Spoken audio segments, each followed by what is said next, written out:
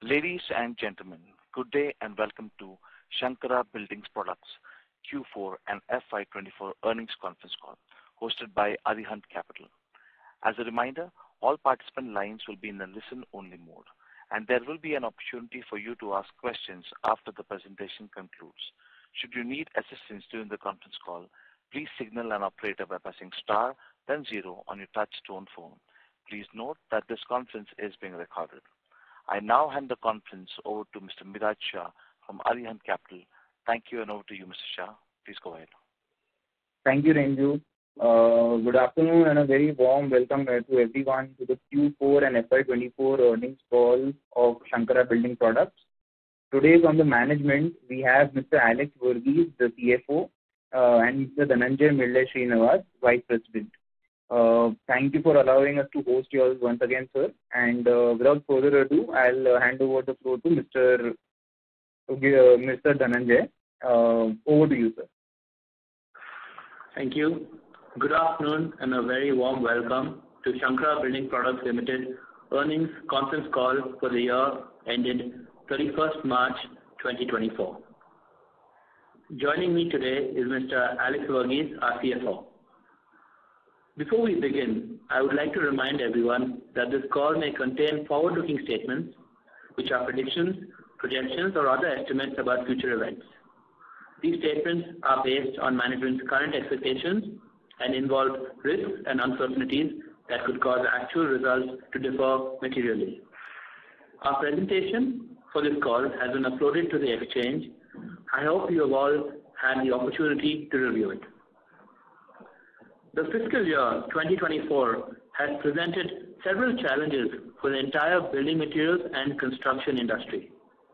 Along with high interest rates and persistent inflation, the year further unfolded with adverse climate conditions, with flooding in few pockets, and subsequently softened construction activity and discretionary spending amid ongoing elections.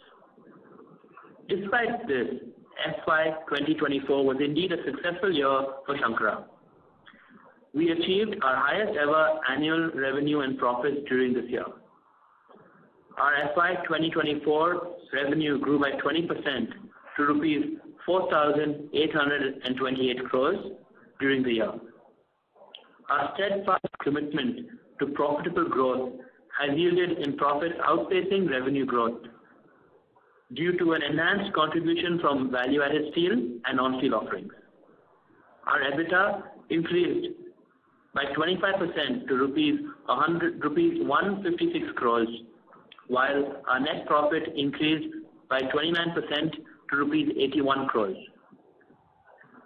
Our EBITDA margin was 3.2%, marking a 12 basis point increase from last year. In addition to our strong brand value in the South and our robust operating model, this growth has been possible primarily with strategic initiatives implemented over the past few years. This has made our business model more resilient, enabling us to navigate industry headwinds successfully. I would like to take this opportunity to talk upon a few of these steps and how it helped us. First, we had the expansion of our steel offerings to include a diverse range of value-added products. Traditionally, our revenue stream has been heavily reliant on steel tubes and pipes, where we already command a sizable market share in the South. We have taken a conscious effort towards adding more products in our steel portfolio, which includes TMT, roofing sheets, flats, and longs. We have also forged good partnerships over the last few years. Our steel volumes during the year were at 6.5 lakh tons, an increase of 27% year on year. A substantial portion of this volume growth is attributable to our value-added steel products, which witnessed a 43% growth compared to our pipe and tube volume growth of 20%. An aggressive push of value-added steel products to our existing customers and through our omni-channel presence has increased our market share in this business. This has improved our EBITDA in the non-retail segment from 1.1% in FY2023 to 1.5% in FY2024. Secondly, a continued focus on expanding our non-steel shares has seen the business grow at a CAGR of 50% in the past 3 years and 30% in FY2024. We have seen a healthy growth across all our product verticals of plumbing, fittings, sanitaryware, tiles, electricals, and paints. In addition to strong brands that we house, we have also been expanding our partnerships with marquee domestic and international brands in the segment. We have added 2 exclusive non-steel stores in Chennai and Morbi during the year and converted 3 of our existing stores in Karnataka to hybrid stores comprising of both steel and non-steel products in April 2024. Currently, our non-steel offerings are present in 35 out of our 91 stores. Hence, we believe we have a significant runway without a need to aggressively open new stores. Our gross margins in non-steel have been in the range of 10 to 12%, and I'm glad to share that as we expand our scale in this segment, our EBITDA margin has also shown improvement, reaching 6% during FY 2024 for non-steel. Point number 3, our private label Fosha Ceramica in the ceramic business has demonstrated a stellar growth of 50% in its second year, achieving rupees 116 crore top line. We have achieved sizable growth in Kerala and Tamil Nadu markets and now are focusing on Karnataka, Telangana, and Maharashtra in the coming year. We will also be inaugurating our display center in Morbi by June 2024, which will further strengthen our presence in this segment and support our plans to go pan-India in the coming years. Point number 4. Along with our growing value-added products, another key enabler for our growth has been our efforts to enhance our presence outside of South India. Over the past year, we have achieved strong growth from Maharashtra, Gujarat, and Madhya Pradesh. Our Western and Central India operations have grown by 46% and 39% year-on-year respectively. Our share from West and Central has reached 14% of our total top line in FY24, and we expect continued growth momentum from these regions. While we are focused towards a sustained and profitable growth, we continue to be mindful of keeping our balance sheet efficient with an asset-light model for store expansion and better working capital management.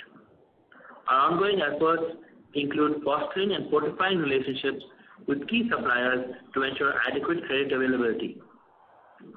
We pride ourselves in building a robust supply chain to facilitate and expedite delivery while optimizing our inventory levels. This contributes to keeping our working capital at around 30 days. Our net debt level stood at rupees 49 crore by March end, compared to 71 crore in the previous year. Our cash and bank balances for the year stood at rupees 34 crores compared to 12 crores in the last year. The return on capital employed improved to 18% as compared to 15% in the previous year. As you would all be aware, in order to simplify our business structure, we have taken a step towards demerging our building materials marketplace business, which has consistently delivered significant value. We have provided an indicative split of revenues for our marketplace and manufacturing business, standing at rupees 3,836 crores for our marketplace and rupees 993 crores for our manufacturing for the fiscal year of 2024. The marketplace business is poised for higher margin accretion and enhanced return indicators with focus on value-added avenues. The manufacturing business will benefit from a focused management team working to optimize operational efficiency and competitiveness. Our aim is to unlock substantial value for our shareholders in the years ahead. Our demerger scheme is currently waiting for approval from SEBI. We believe the entire demerger process should be implemented by Q4 FY25. For the coming year, we believe the construction industry will continue to be a focus point post-elections. We are well positioned to capitalize on the opportunities in the construction and real estate sector. We continue to work towards strategic opportunities in the e-commerce space to bolster our omni-channel approach. and we believe with a strong foundation and ongoing strategic initiatives, our aim to continue our growth momentum will continue with a focus on improving our margins. With this, I would now like to hand over the call to the moderator for the Q&A session. Thank you. Thank you. We will now be beginning the question and answer session. Anyone who wishes to ask a question may press star and 1 on the touch-tone telephone. If you wish to remove yourself from the question queue, you may press star and 2. Participants are requested to use handset while asking a question. Ladies and gentlemen, we will wait for a moment while the question queue assembles. The first question comes from the line of Guneet Singh with Countercyclic. Please go ahead. Hi, sir. Am I audible? Yes, we can hear you. Yes, sir. So, in the beginning of the year, Q1 FY24, we had guided that we are looking at 20 to 30% CAGR and an outlook of 10,000 CR revenues for the coming 5 say by FY28, FY29. So, sir, considering the performance in FY24, where we saw a top line growth of about less than 20%, basically. So, I mean, I just want to understand what led to slower growth than what we had projected in the beginning of the year, and looking at the current scenario, what kind of growth and numbers are we looking at? Are we still on track for the 10,000 CR revenues in the coming 5 years? Sure. So I'll just address this in 2 points. First point, we did grow at 20% for the last year when you look at year on year. And to say why maybe that CAGR, what we expected, did not come in is, as you have probably seen from the other companies and from other results this last few months, there has been more single-digit growth across the industry.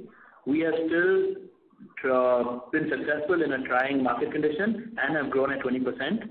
So I believe that with improvements coming in the market in the following year and things, I think, streamlining after elections, we should be on track, and we still look at continuing at that CAGR of 20 to 30% for the coming years. All right, sir. And what kind of margins are we looking at for FY25 going forward, looking at the current market conditions? So what's going to also happen, I think, with this year, with the demerger coming in, there will be a bit of a separation in our EBITDA. But as you look at the marketplace model, we are looking at a 3.5 to 3.75% EBITDA.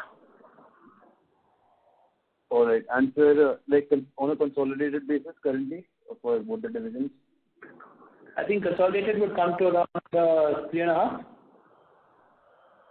All right. That's all from my side. So thank you. Thank you.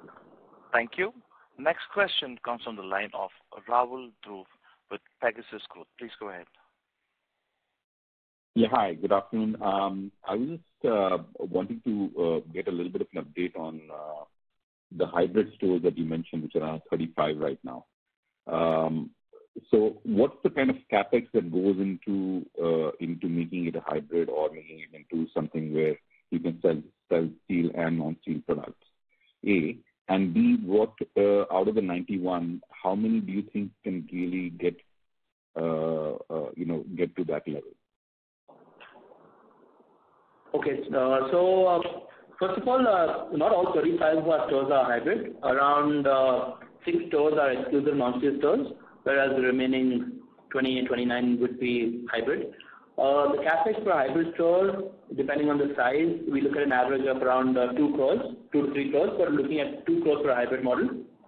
And that usually has to do with interiors and finding a better entry and type of interior feel for the non-steel product as they differ from the steel experience. Out of our 91 stores, I think we could see maybe another 30 odd stores being in good locations and good, let's say, spaces and markets for a hybrid model. but we are taking it as we advise around 2 to 3 stores per year, because we do feel that we can still get a lot out of the existing stores. And we are looking at new territories and strategically growing these hybrid stores. Okay. And secondly, sir, in your fourth quarter margin for retail was around 6.4%, which I think is the highest that we've seen in the last almost 12 quarters. So I was just wondering if this is as a number, because we've always been between 5.1 and 5.8. Is there a one-off here, or is it something just sustainable? So we had seen a better response in the market for Q4, and also the share of non-steel and value-added steel were higher in our retail segment. Obviously, that has definitely accredited to the increase in the retail margin percentage. We do feel it's sustainable. I think going forward, we should definitely aim for between 6 to 6.5% for the margin profile. Great. I just have one more question, and this is regarding the SKUs, which you have been mentioning at around 1 lakh SKUs. Can you explain, give me some idea in terms of how many of them are there in a hybrid store? So a hybrid store will probably cater to 80,000, around 70 to 80,000 in terms of SKUs, but a lot of it would be display SKUs. Not everything is in stock in a hybrid store. As you know, steel is more of displayed in every store, whereas the non-steel works at a hub and spoke model. So if you look at display SKUs, we would definitely have 70 to 80,000 SKUs in a hybrid store. But if it comes to stocking, it would be probably down to 15 to 20,000 SKUs. Great. Thank you so much. Thank you. Thank you. Next question comes from the line of Rishikesh Oza from Robo Capital. Please go ahead. Thank you for the opportunity. So my question is with respect to the steel and non-steel business. So can you please guide on the growth rate going ahead, or revenue growth rate for steel business as well as non-steel business going ahead in FY25 and FY26? And also if you could guide for the EBITDA margin for both the divisions. Okay. So for steel, we're looking at 20 to 25% CAGR, whereas for non-steel, we are definitely looking at a 30 to 35% CAGR for the coming years. When it comes to the EBITDA margins, steel is currently around, steel EBITDA is currently around 2 to 2.5, and whereas non-steel is 6. We are hoping that as non-steel scales up and we get more economies of scale, that could push up to 6.5 to 7 in the coming years. And steel would be in the same range? Sorry, I couldn't hear you. The steel EBITDA margins would be in the same range, 2 to 2.5%? Steel EBITDA margins would be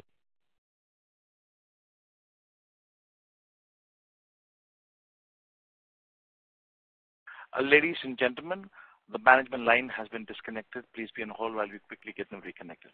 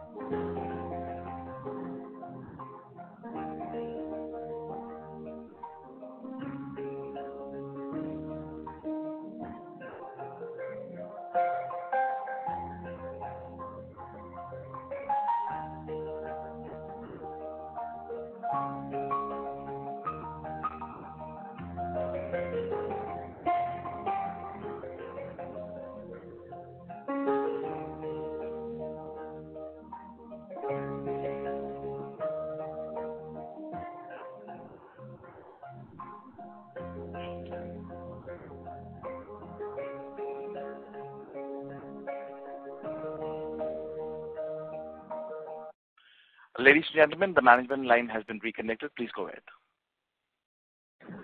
Hello, I think, are we still on the call with the gentleman who was asking about the EBITDA? Yes. So we want the steel EBITDA guidance part also. Yeah, sorry. So we're talking about a steel growth of 20 to 25% CAGR with an EBITDA margin of 3%. And we're looking at non-steel at a growth of 30 to 35% CAGR with an EBITDA margin of 6 to 6.5%. Okay. And one more question. Do you have any ROC target for FY25 as well as FY26? ROC percentage is around 18%. So post demerger, the entire figure may change. So post demerger, we are expecting that business this one will be around 28%. Where the existing SBPL will be around 4 to 4.5%. On an average, it will be around it will improve from 18% on a console level. Okay. Thank you. Thank you. Thank you. A reminder to all the participants that you may press star and 1 to ask a question. Next question comes from the line of Deepak Poddar with Sapphire Capital. Please go ahead. Hello. Hello. Yeah, I'm audible, sir. Yeah, we can hear you. Yeah, sure. Thank you very much, sir, for this opportunity. So just a clarification. I mean, you mentioned about 3.5 to 3.75% some kind of EBITDA margin outlook. So did you mention it on a consolidated basis or on the marketplace, the demerged entity, that outlook? So in the marketplace, we're talking about 3.5 to 3.75, and on a consolidated, we're looking at 3.3 to 3.5. 3.3 to 3.5% on a consolidated basis. Yes, on a consolidated basis. Okay. And sir, can you throw some more light? We are talking about only 2 to 3 stores opening, right? But in spite of that, our growth, we are talking about much higher growth in terms of 20 to 30% CAGR. So what will drive that growth? I mean, if I have to pinpoint top 2, 3 reasons that will drive this growth in spite of lower store count. I think one of the reasons you did mention was about going deep or making existing store larger. So more elaboration on that would help, sir. Yeah. So 2, 3 things. I think one would definitely be adding a few more hybrid stores of 2 or 3 like we were guiding. Second would be our average ticket size has also increased. So definitely getting a bigger share of wallet from customers. We also do have a larger mix of products coming in. So now we do have a lot of runway and growth for electrical paint, sanitary tiles, all those verticals, which will again see more business from those stores. And as we've also seen, we've had a very big growth from the western and central regions, which will continue to grow rapidly and aggressively. So that would also consolidate and help us in our overall growth turnover. Okay, and all this 3, 4 combination of factors will kind of help us reach the target that we are kind of. Yeah, definitely. I think all of it at different percentages will help us. And we are also looking at opening stores. It's not that we're not looking at opening any stores. We are looking at opening stores in strategic locations where we feel that we can get a quicker return and quicker growth in those stores. So that's why we are saying 3 to 4 stores or 2 to 3 stores. Okay. And just one last thing on the merger. So post this demerger, the management would be entirely different, different management would be handling this individual company that will be created? Yeah, the structure will be shared. It would be, I think, obviously the managing director would remain the same for both entities. But we are looking at bringing in a few more directors and also separating the manufacturing and having a separate focus team for that business. So this will be shared within quarter or 2 as we are getting more into the process and separating the structure. Okay. But have we did any kind of analysis? What would be the extra overheads that we can envisage once because of these changes? We're not really looking at any extra overheads. I think it's just reshuffling of the existing teams that we do have with more focus on certain lines for the existing team. So there may be a few additions, but not really too much of increase in overheads. As we come out in quarter 1 or in the next 2 quarters, I think that will all be more clear. Okay. That would be helpful, sir. I think that's it from my side. All the very best to you. Thank you so much. Thank you. Thank you. A reminder to all the participants that you may press star and one to ask a question.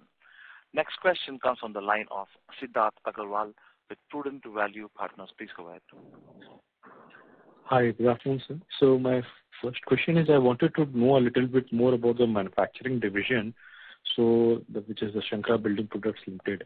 So post-demerger, this segment will still have more than 400 crore worth of assets, equity capital, and with a much lower return here. So what is if there is any plan within the management, to revive this, and if there is any work which is going on, how do you see this division panning out over the next few years? Good afternoon. So, as you know, we have the three manufacturing units. So we have three subsidiaries. So how we see it, we are looking at more value-added products in those lines. We're looking at increasing our utilization of our capacity, which is currently around 50%. And we are looking at a more focused management for this. So I think all these factors put together would see better growth and aspects in this. For exact numbers, I think it would take us this year to get back to you with exact number growth in terms of what we could expect as a ROC and as a revenue. But we do look at a more direct sales to market, which currently may be coming through the existing marketplace. And I think a mix of all of these factors would be how we would look at creating better value in the manufacturing business. Okay, and for this value-added products which we want to add to the existing products, are there any further capex that we expect to do in this division?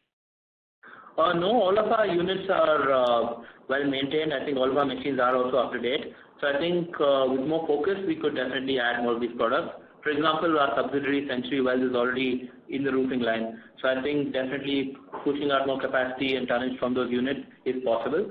So I think, like I said, a more focused approach and more direct sales to market will be, we do not need more capex for this growth. Are there any personnel changes that are being done for this division to help revive it? So to get, is there a need to get higher or, a different kind of talent who has more expertise in, running the manufacturing units versus the retail units? So since we're already running the manufacturing units, we do have a few gentlemen who are already capable of doing that. Yes, obviously we are never opposed to adding some talent or looking out for somebody who can definitely help in this. But as of now, we have not really thought of adding anyone, maybe more at mid-management segment or low management, but we would have dedicated management from our existing team to focus on this. Okay. And so besides these manufacturing units, we overall have 5 lakh square feet of warehouses across the country. Is there any, amount of warehouses that we actually own on our? So most of the warehouses we are owning, we own the warehouses. And this will remain in the retail portion or building products division, or will it go to the manufacturing division, the warehouses? In the manufacturing. It will remain with the manufacturing division. Okay. And we have 5 lakh square feet of warehouses across the country. Correct. Yes. And for this, so it is at the cost plus basis that we'll charge the building materials division. So the question that I'm asking is, these warehouses as of now, do they store products other than being manufactured by our manufacturing divisions also? So it's a mix. Some warehouses obviously do have a mix of products, whereas some are only for the manufacturing. And whatever would the marketplace would require would be at an arm's length agreement, and there would be obviously a rent to that. Okay, great. That answers some of my questions. Thank you very much. I'll come back and queue. Thank you. Thank you. A reminder to all the participants that you may press star and one to ask a question. Next question comes from the line of Pinkash Takarani with Profit Gate Capital Services. Please go ahead.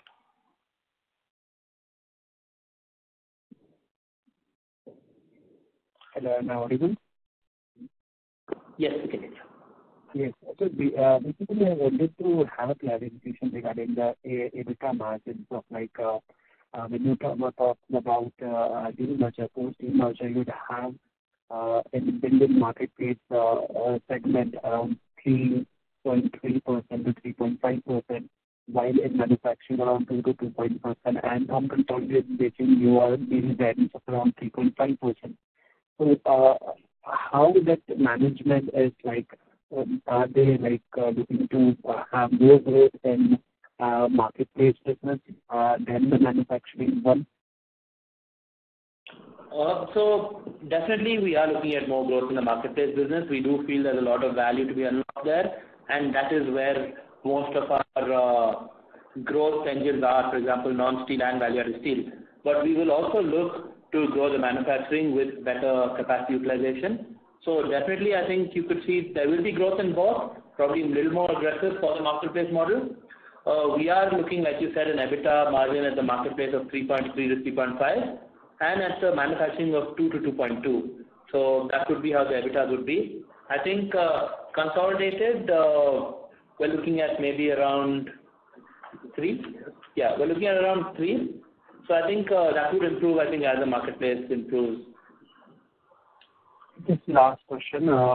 What's the present capacity utilization of the manufacturing?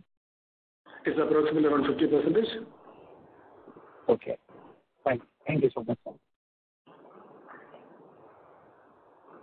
Thank you. A reminder to all the participants that you may press star and 1 to ask a question. Next question comes from the line of Vandit with Alpha Invest. Please go ahead. Thank you for the opportunity, sir.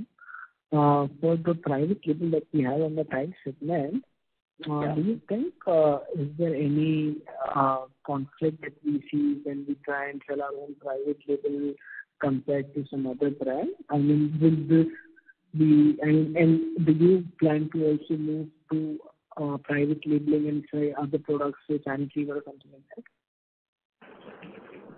So to answer the first part of the question, so we do not feel there is too much of a conflict. I think our private label is more direct to market and also in projects, whereas our retail does have a mix of all the products and brands we do hold. So currently we have grown very well in our private label, but we also have a healthy growth with all the brands we are with. So we do not face any conflict yet, and I don't see there to be a conflict in the future. I think the market is big enough for both brands and other brands as well. For the second part of the question, currently we are not exploring any interest, or we currently have no interest to bring private label into any of the sanitary or other business, because we are very happy with the principal suppliers we are dealing with, and they have built big brands which we are very happy to sell from our stores. Okay, sir. And another question, sir, I think you spoke about we owning most of our warehouses. So will it be possible for you to give, say, maybe in Karnataka, what kind of warehouses we are owning, say in Maharashtra, maybe just in terms of square feet or the area that we own? We'll get back to you with the exact calculation, but we do, as I said, we do own many of our warehousing, as that is how it's been with the legacy of the company. But for the exact breakup, our CFO will get back to you on that. Okay, so thank you so much. Thank you. Thank you. A reminder to all the participants that you may press star and 1 to ask a question. Next question comes from the line of Sriram R, an individual investor. Please go ahead. Thank you for the opportunity. On slide number 18, you have given working capital for the Build Pro business 30 days. Can you just break it up into receivables, inventory, and payables? Second question is, I would like to understand the model of this Build Pro. I mean, do you purchase directly from manufacturers, and who are your competitors? I just want to understand, like, let's say there are other players like Infra.Market operating in this space. So how does it compare? How does your model compare? So I'll answer the second part of your question first. So how our model works is we are a retail presence, we're a marketplace. So we do have physical stores in multiple locations, and we do sell products from multiple brands. We have direct relationships with almost all the brands, where we do hold stock for some brands, or we do buy against order with many brands. When it comes to competition, I would say my main and only competition would be mom and pop stores, because, for example, companies like Infra.Market are more in the manufacturing lens. They have more of their own products and their own brand name. So they would be more of a competition to my suppliers rather than to me. Okay. And for the second part? The second part for the inventory will be approximately around 30 days. Debtors will be approximately around 40 days when the split happens. And creditors will be around 40 days. So net average will be around 30 days. The receivables will be 140 days, you're saying, for the Bill Pro business? 40, I'm saying. So it's not a cash and carry model, is it? No, it's not a cash and carry model. We are having influencers as our customer, where they are the repeated influencers, where we will be giving credit to them. So the model is not a pure retail one, right? So how it works is our inventory holding comes to around 45 days and our debtors are actually around 30 days. So how it works around is that we do have influencers, we do have contractors, we have old loyal customers who buy from us. So I think that whole cycle of them buying the material and paying us goes to around 20-25 days. We also do have some wholesale business and project business in this, which pushes it around a little bit around 40. So that's why we say an average receivable around 30 days. We do have maybe 50% of the business from end retailers who do a cash and carry, but as I said, it's a mixed model, and that's why we are talking more of it as a marketplace, because in the industry which is very unorganized, you do get all types of customers coming in. Okay, and how much would be the project business in this Bill Pro? I think overall, if you look at it as a company, we look at 55% retail and 45% project and wholesale. This is for the Bill Pro, you're saying, right? X of manufacturing. Overall marketplace, because Bill Pro, which is our marketplace. Okay. Got it, sir. Thank you. Thank you.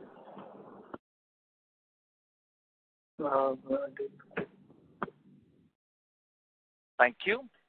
Next question comes from the line of Miraj Shah with Aryan Capital. Please go ahead. Thank you for the chance. So I'd like to understand the Posha Ceramica brand that we have in the tile segment. Is it only for ceramics, or do you also make vitrified tiles over there? So we make all types of tiles in Posha Ceramica, which the name is Posha Ceramica. We do have GVTs, we have vitrified, we have full body, we have parking, we have double charge, nanos, we have the whole range. So from a 4 inch by 4 inch to a 8 foot by 10 foot, we have the whole range with us. And all the different types of tiles, porcelain, ceramic, vitrified, full body, etc. Understood. So do we manufacture it ourselves, or do we outsource the manufacturing part over here? So we outsource the manufacturing. We have around 25 factories that work with us, which also do manufacturing for a lot of the big names in the industry. So we are assured of our quality.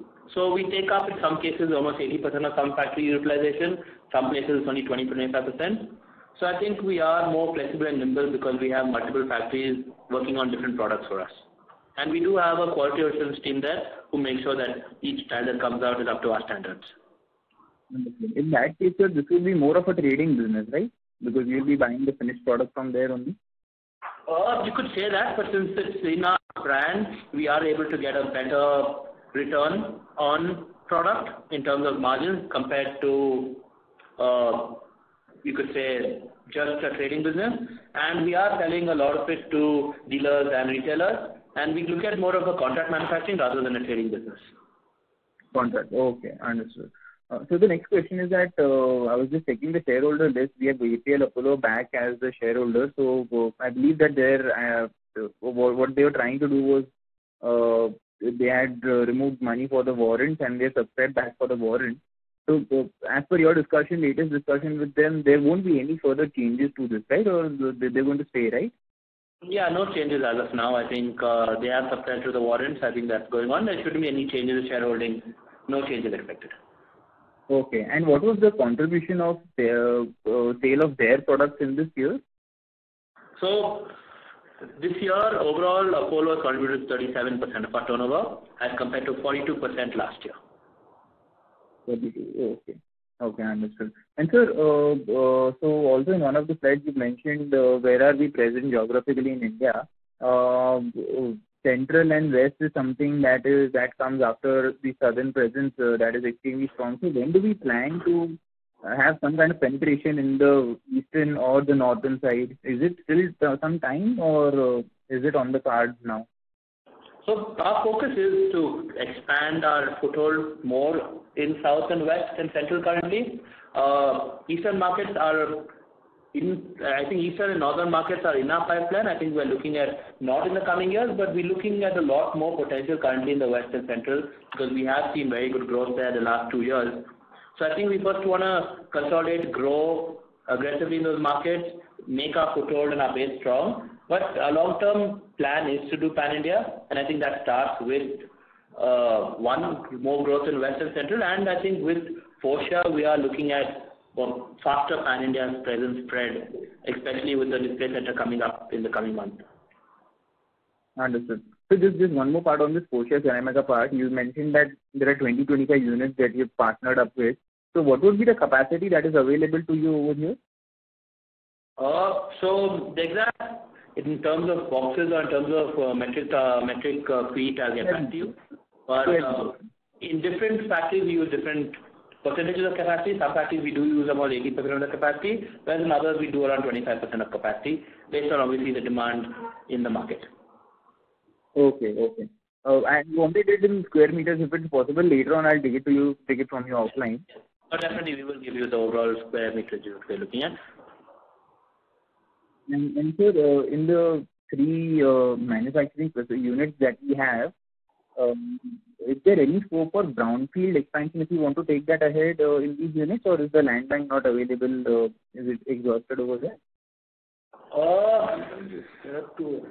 The land bank is there. I think our first focus is to kind of push and turn around and kind of get a focus on the unit and get a focus on the manufacturing. I think maybe in a year or two we'll have a better idea, especially in a year, and then we could look at.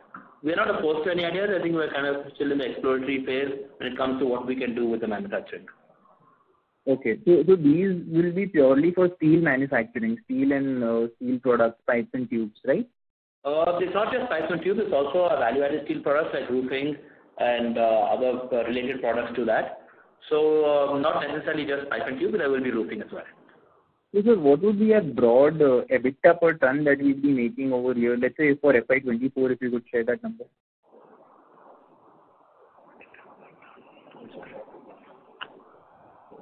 Just give us a second, we'll get back to you on that.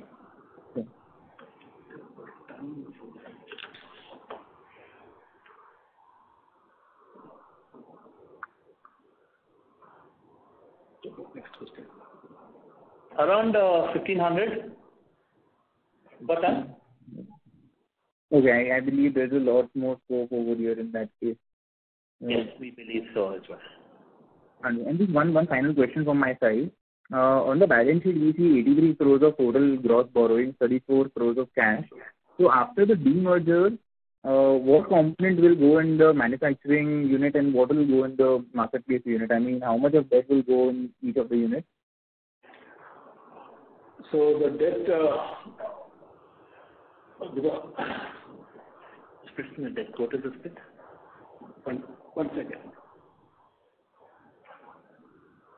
Approximately around 75 crores will be in the marketplace and around 8 crores will be in the manufacturing side. Okay, and the cash? Cash will be approximately around, as on 31st of March, around 30 crores will be in the marketplace and 5 in manufacturing. Okay, perfect. Yeah, that's it from my side. Thank you so much, and all the best. Thank you. Please give me a moment. Next question comes from the line of Sriram R, an individual investor. Please go ahead. Yeah, thanks again for the opportunity. Now that APL has invested in Shankara, so there is one company called SG Mart which is promoted by the APL Apollo Group. So is there any conflict of interest, or what is the, can you define the operations of these two entities? So SG Mart is more like a super distributor, if you could say. They are, we do buy products from them and then we do send it into our B2B channel. So I think there's really no conflict of interest. I think it's more of a complementary business. Okay. Thank you. Thank you. Thank you. Ladies and gentlemen, we have reached the end of question and answer session. I would now like to hand the conference over to Miraj Shah for closing comments. Yeah, thank you, Alex sir and Dhananjay sir, for allowing us to host you. That's it from my side, and all the best for the future, sir. Back to Dhananjay sir. Thank you, Miraj, and thank you everyone for attending our call. I hope we were informative and we could give you a good, brief and concise, summary of the last year. And we're hoping to continue this good growth momentum in the year ahead. And thank you all for joining us. I hope you all have a good day. Thank you. On behalf of Shankara Building Products, that concludes this conference. Thank you for joining us. You may now disconnect your lines.